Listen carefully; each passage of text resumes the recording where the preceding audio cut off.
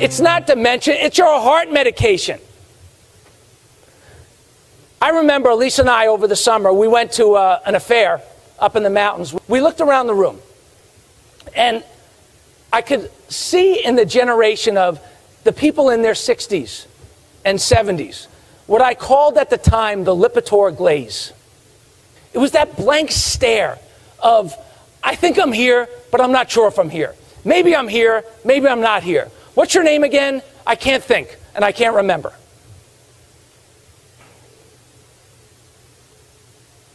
And this is a generation that they still think cholesterol causes heart disease, and they're on statin drugs that have not been tested for extended use the way that they are prescribed, especially in a population where longevity is happening.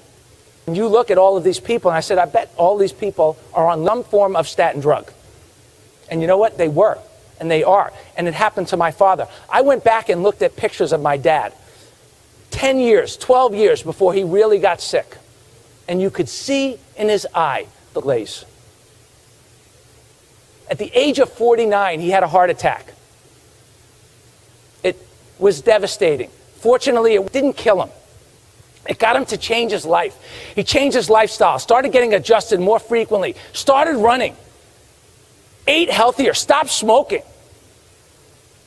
lost 30 pounds. But here's the thing. It scared him so much that he never really run to enjoy his life. The wind in his face, being outside, the environment. He ran to not die.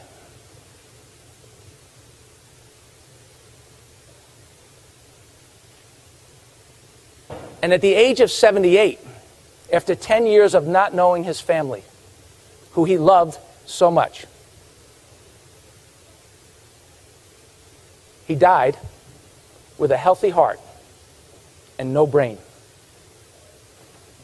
Come on, you see these assisted living centers popping up all over the place? Come on, we are getting the advance notice that our parents and grandparents never received, that we will probably live longer than we ever thought, and we don't belong in homes. We belong outside, being involved, engaged in the community, serving a purpose. And this world needs new leadership.